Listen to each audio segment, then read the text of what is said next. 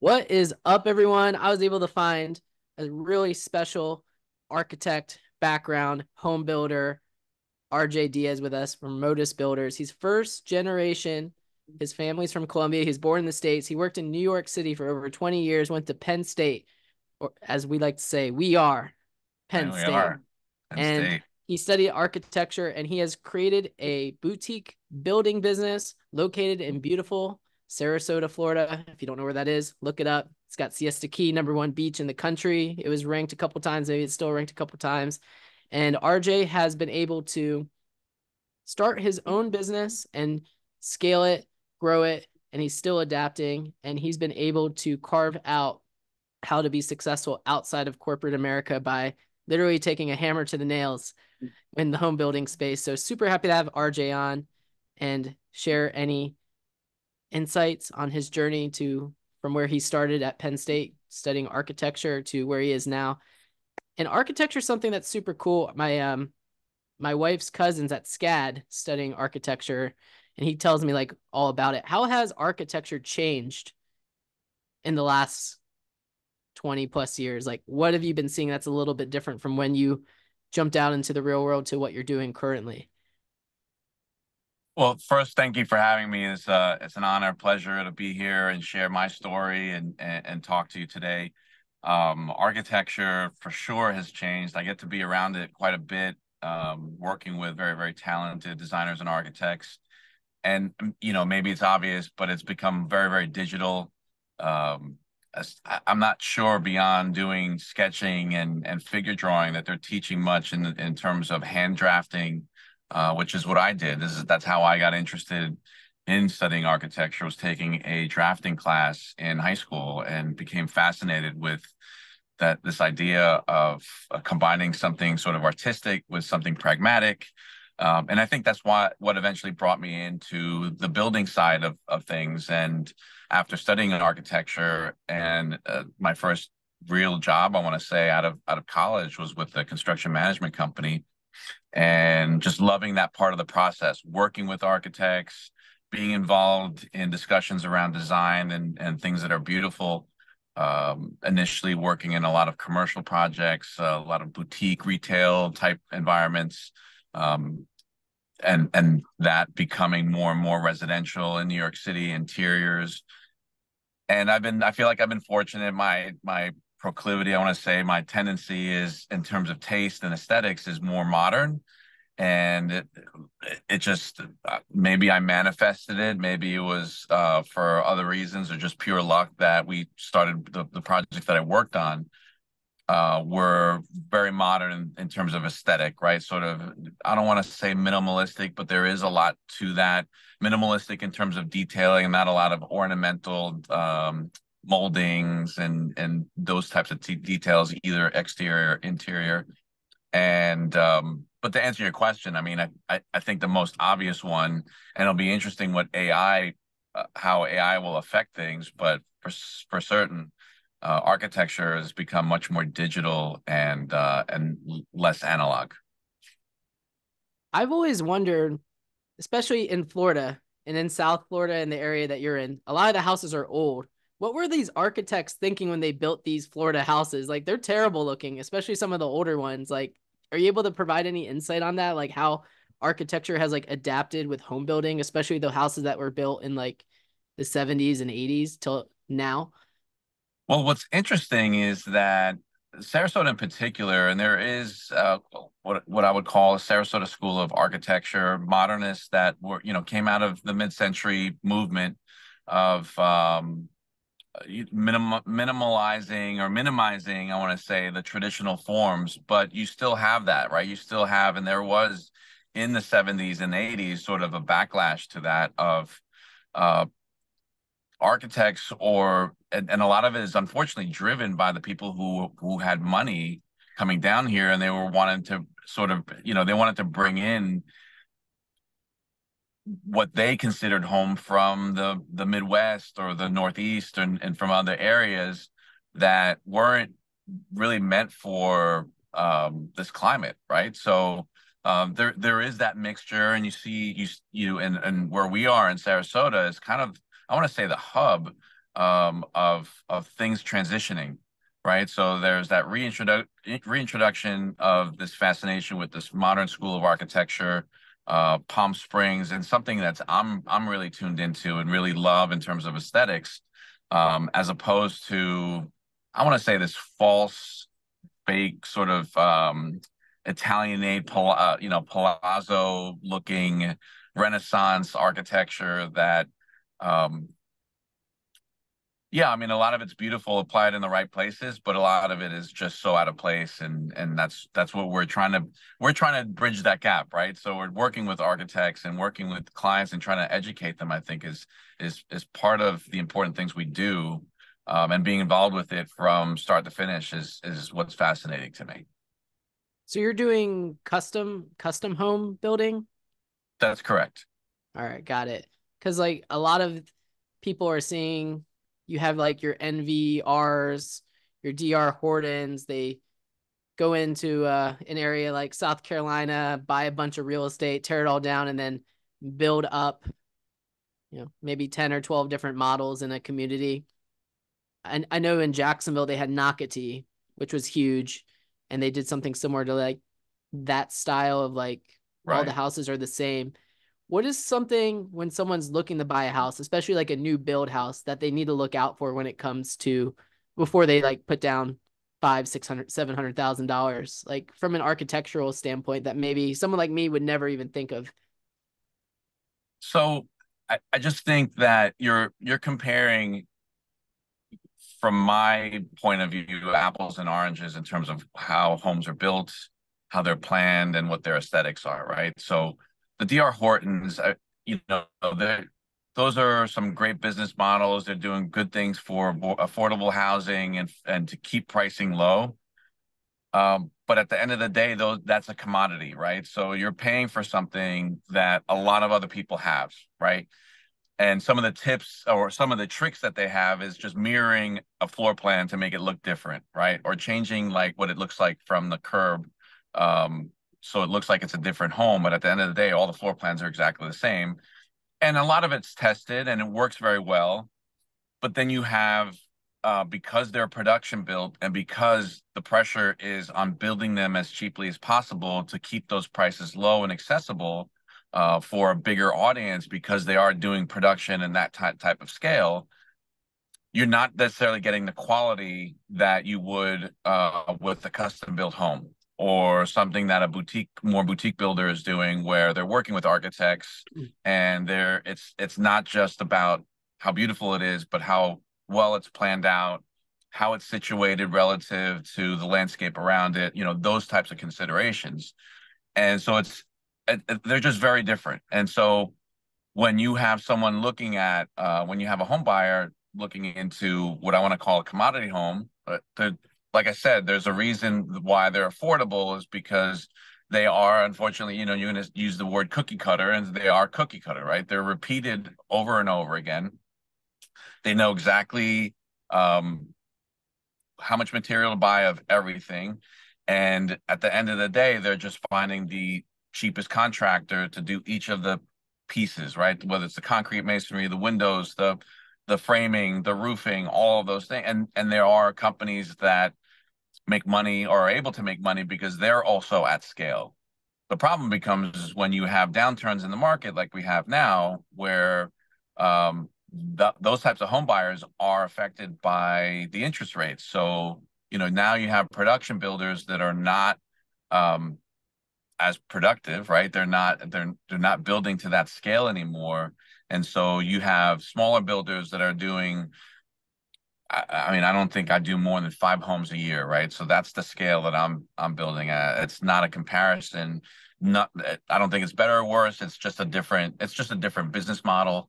And we're talking to each client, and we do have plans that we have built multiple times, but we're not talking about that kind of scale. And we are adapting them both to the homeowner as well as the environment, the surroundings. Are we on water?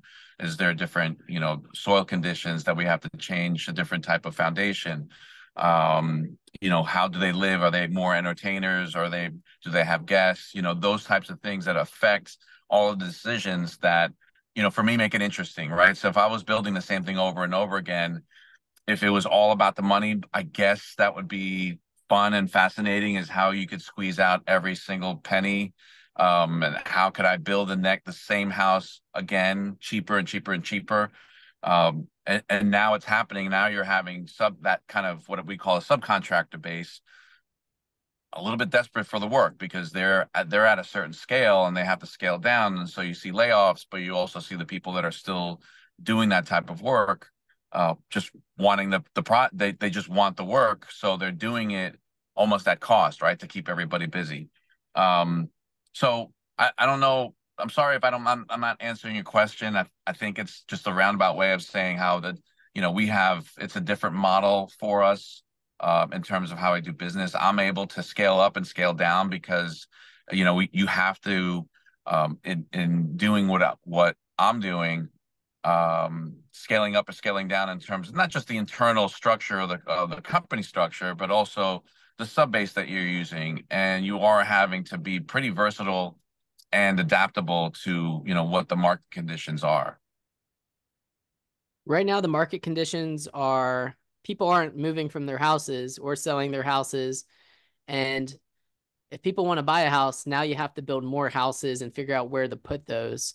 How are you, based on your knowledge and being in the space for over 20 years now, which may be weird to say, been in something for 20 years. It's like, oh crap, 20 years is crazy. Where are you seeing real estate going in terms of being that people are staying in their houses? They're like, well, I can't afford my house anywhere else, so I'm just going to stay put. Even if they have $1 million worth of equity, it's like, where would you go? It's like, you could go anywhere you want and rent or travel or do whatever. But a lot of people are attached to their homes. So do you have any insights on what you feel like could happen in the next 20 years? Well, over the next 20 years, I think there's just a different buyer. I think that, um, you're younger than I am, so I think you're in that place where you don't need the big home. I don't need it. That's not what I'm interested in, right? I don't need this palatial home. It's just more to take care of and more money to take care of it, right? To maintain it, whether I do it myself or hire people to do it.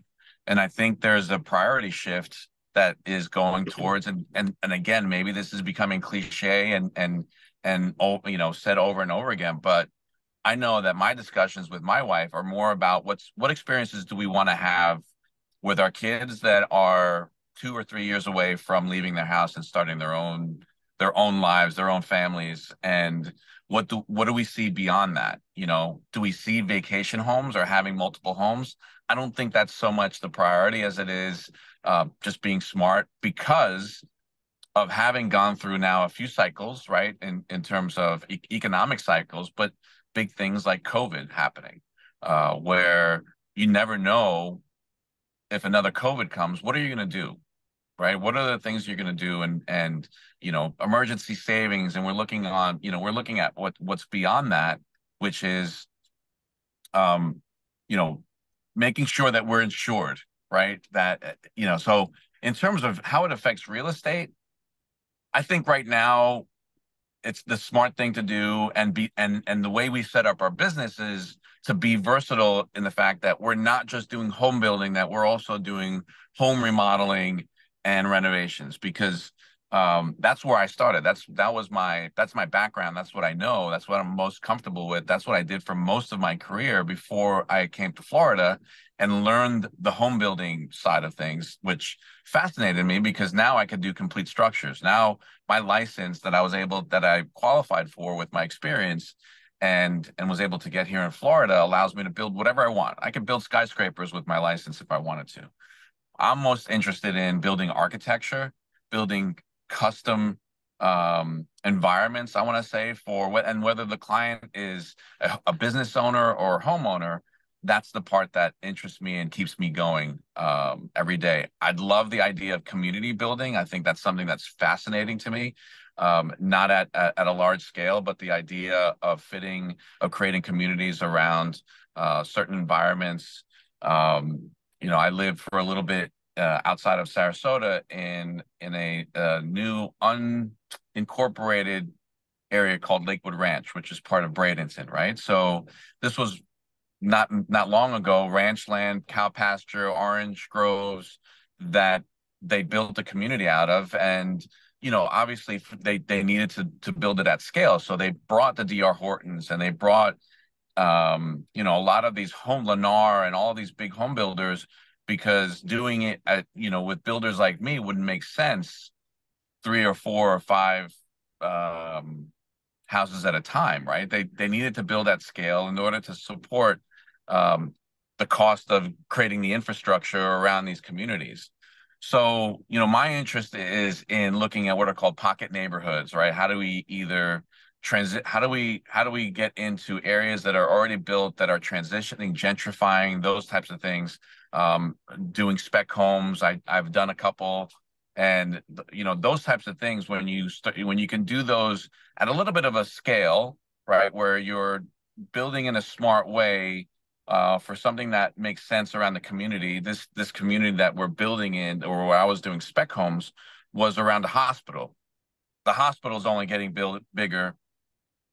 Bigger hospitals need more doctors and all the support staff that go with it. They need a place to live, and obviously you're increasing the value of the real estate, and having to build a product that's suitable for the doctors and the people that can afford it. And then but we're also talking about looking at multifamily and building multifamily projects for support staff, right?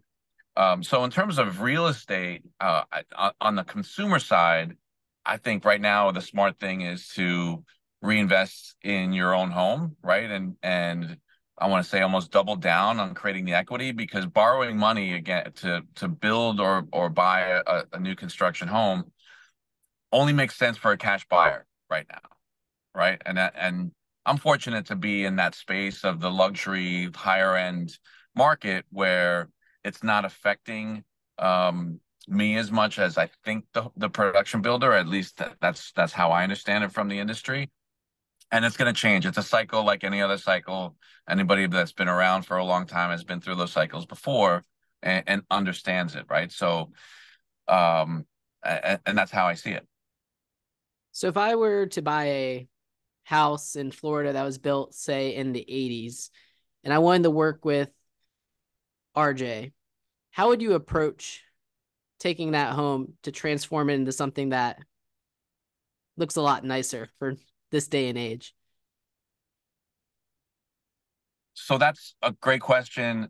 And it's a great question because it's exactly the position that I'd love to be in, which is having someone come to me and say, hey, RJ, can you put the team together that would know how to get the most value out of this house, right? So this isn't about building a trophy for yourself, right? And building something that's out of character with a neighborhood, or building something, what I want to say is overbuilt, that you'll never see your money back because you put way too much money into it. So I like approaching it from the standpoint of empathy, in terms of understanding who my client is, and asking a lot of questions about why they're doing it, right? Why are they buying this house? Is it a second home? Is it a home they want to bring their family? Is it something that they're going to use seasonally? Is it something they're going to use year round? And that informs a lot of the conversations, and even just bringing the team together of, do I need an architect for this? Is a designer that and having those resources and knowing what are the right tools to put together? What's the right toolbox for what a client has in mind, and then put together a proposal and basically create what I would say is a turnkey proposal, almost a design build. I mean, design build has this sort of a big umbrella, but the key point of design build is designing, whether it's the house or the approach to what you want to eventually put together and have at the end of the day, and it's turnkey. So we're taking you all the way through that process, managing the communication with everybody involved. I like focusing on transparency between cost and how long it's going to take. And I always say to anybody that I talk to that's interested in working with me is, please do talk to other people. Please do get references. And at the end of the day, please do not chase the price, because you may chase the price, but not really like the person you're dealing with. And that almost always ends in disaster. There's no construction project that I know of, ever heard of, that's gone perfectly. So you have to be willing to work with someone that you feel like you can communicate with, that is you can have very, very candid discussions about something that you don't like, or the things that you do like, and the things that are important to you, and be able to share those things, and feel like you're being you're being treated with equal respect, both sides, right? And that's the expectation that I have.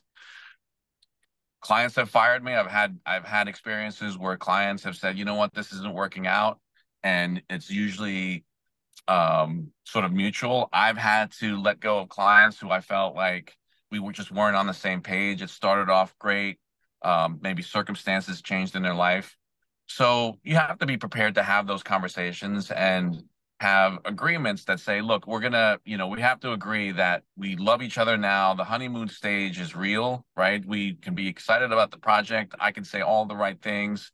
And there may be circumstances that change on one side or the other that forces us to reconsider it. Fortunately, that hasn't really happened too often, and I enjoy a lot of great relationships after projects are turned over with clients, and that's what I want. That's, at the end of the day, I'm not here to, have a transaction, whether it's a home renovation or a new house that's being built, and walk away and feel like it was a transaction, and we parted ways, right? I'm fortunate to still be friends with a lot of the clients that I have. And look, at the end of the day, it's also a referral source, right? I'm not big on marketing and putting myself out there on billboards and advertising and doing, those types of things.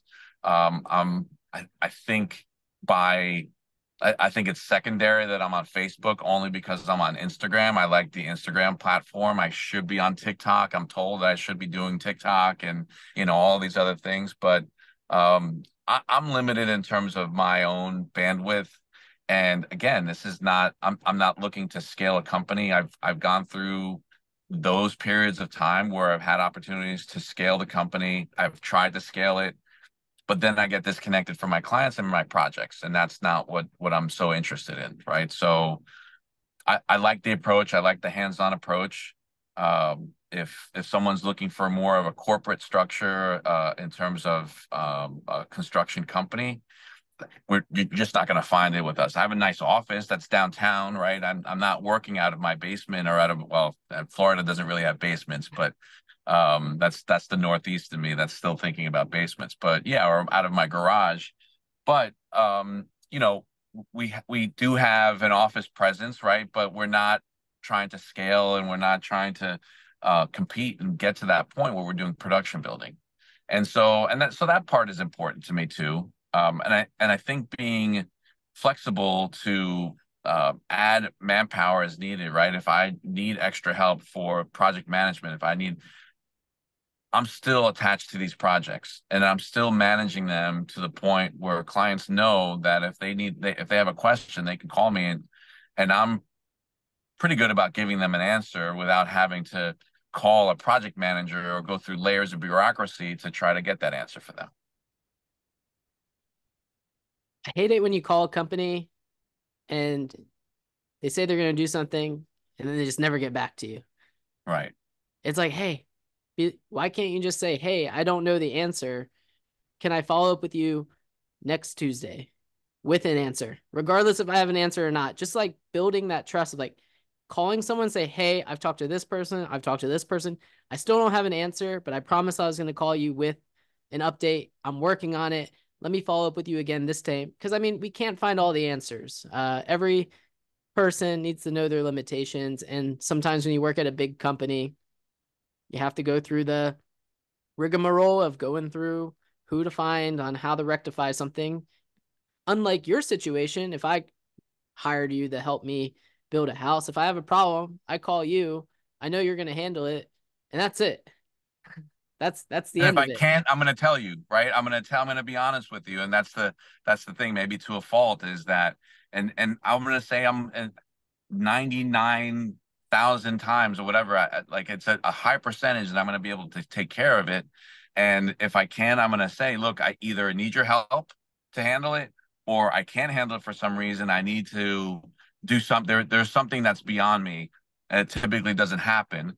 But to your point, I think one of the reasons I built my business as quickly as I did and was able to establish myself was simply that I started on Angie's List, right? That's how I started building my business and doing Home Advisor before when they were two separate companies. I was on Home Advisor, and Angie's List has since bought them out.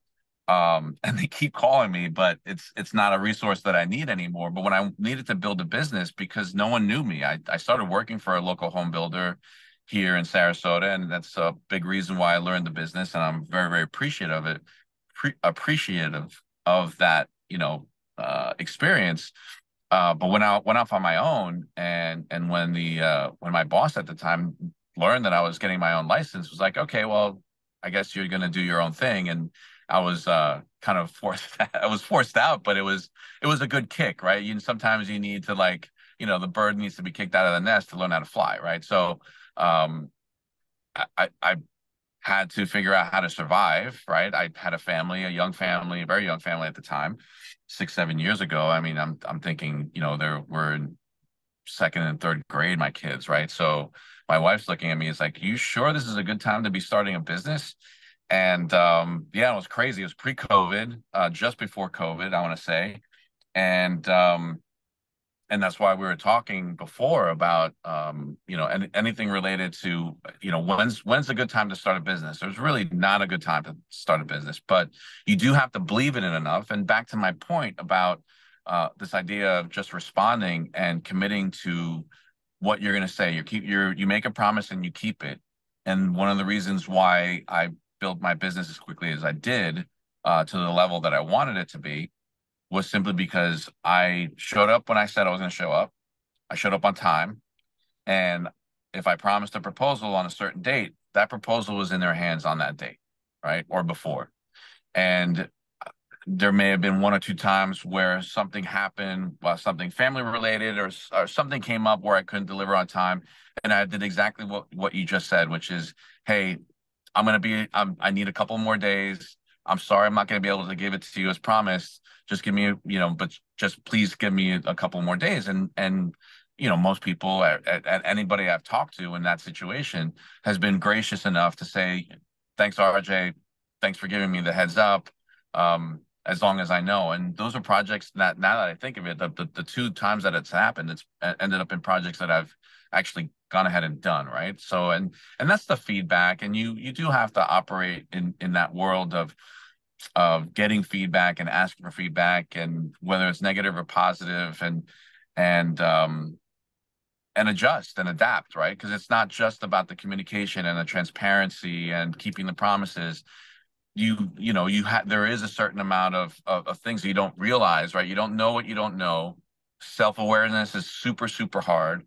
And like I am doing now, I'm taking over the conversation and I'm just talking because all of these things come to mind from the little bit that you're saying. So I apologize for that. So I'll let you talk, and I'm sorry. Oh no, no apologies. Yeah, We're just here. Everyone's here to listen and hear your story and good, how you good. took a passion and turned it into a profitable organization. At what point did you know you're like, I got to get out and do my own thing? It's a good question. I'm not sure. I know that after being in New York City for the amount of time I was there, and it was after 3 years of 3 years out of college, and getting a really good response from the people that I worked with. And it was mostly clients, because I've always worked in small boutique type environments. I've never really worked in that corporate world. And in fact, there was one point in my career where I thought I needed to. I thought I had to check that box. And um the the owner of the company that I worked for, and again, it was, I think, three of us in the company. When I told the owner, look, this is a lateral move to financially. This is just about, I think I want to explore something. I want to explore working in a bigger, organization. And he understood. But then a week later, I guess because he understood my value, and maybe I underestimated my value, there was just so much money and so much benefits put on the table in front of me, that I realized, you know what? there's a reason why I'm getting offered that kind of money. And it was tempting to still go because I thought maybe it was a trap. But it ended up being the best thing that could have happened. And that was after I had my own company in New York City.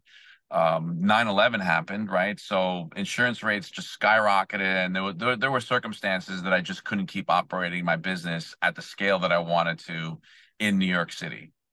So here we are, round two kind of thing. I knew that I just feel like it's not that I know better. It's just I have a certain way that I like to go about my business and handle clients and how information is processed and how projects are built and with being fortunate having mentors and people along the way who showed me what to look for in terms of what's good construction, what's good design, and what's good um, business practice, right? Wanting to apply it and say, let me do this for myself and have that freedom. And again, this leads back to what we talked about with experiences, right? So being my own boss basically and having my own company allows me the freedom to not keep a track of PTO, right? I don't need to keep track of how many days can I take off that are paid and those types of things. So risk reward, I guess, is the best, overall way to put it. But for sure, um, it's something that I've always been interested. I think that's where I work best. I feel like when everything is just on my shoulders and it's on me, because I know that if it's just on me, I know that I'll be able to take care of it.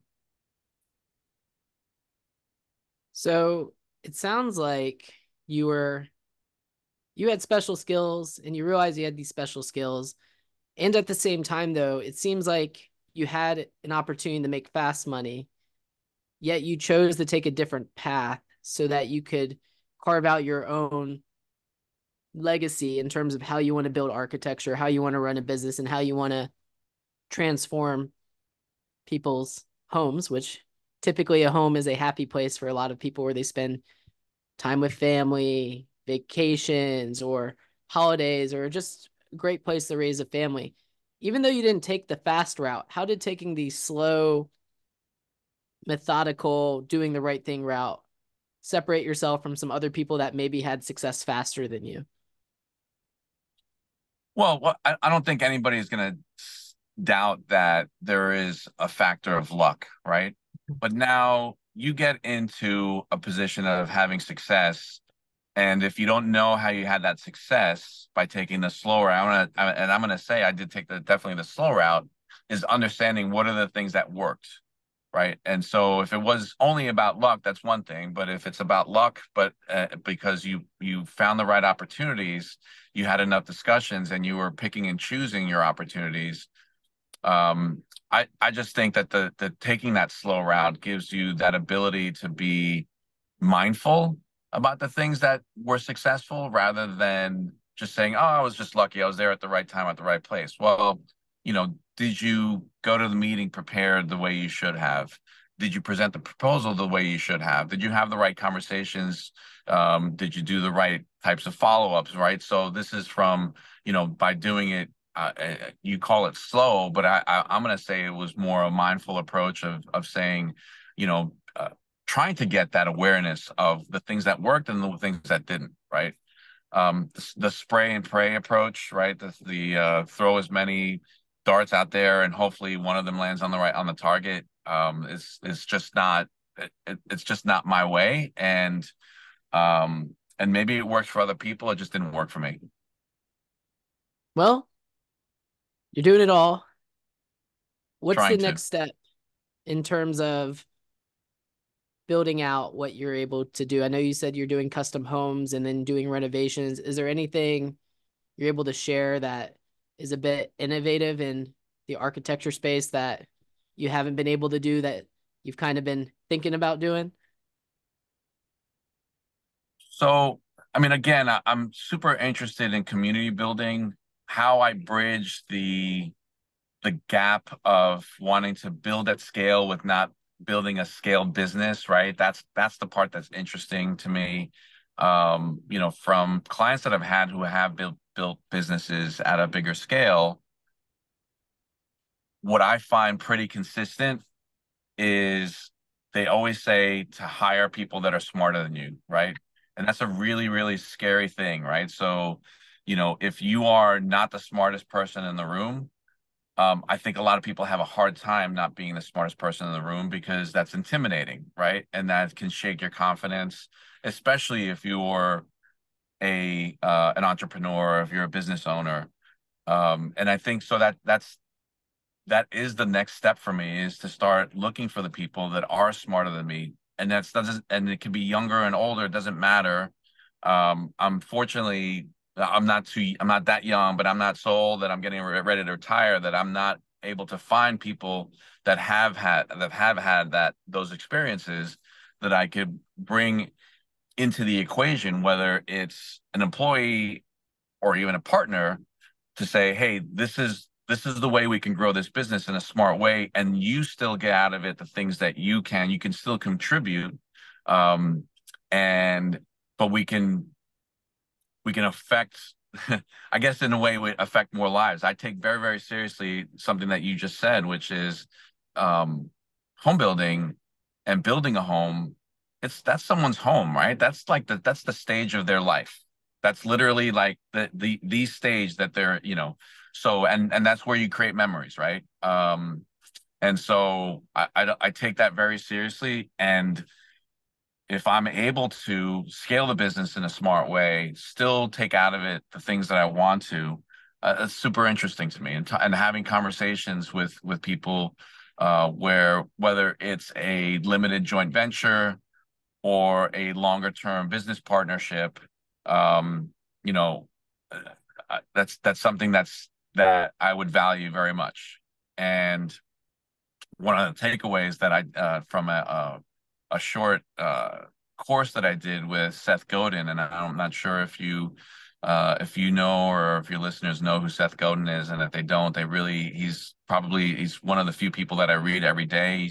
He's very, very productive in terms of what he's written, a lot around the marketing space, but mostly just around just being better at what you do, empathy, and everything. He put together a course called the Alt MBA, which I took early on before I started Modus Builders, and it informed a lot of how I approached the business.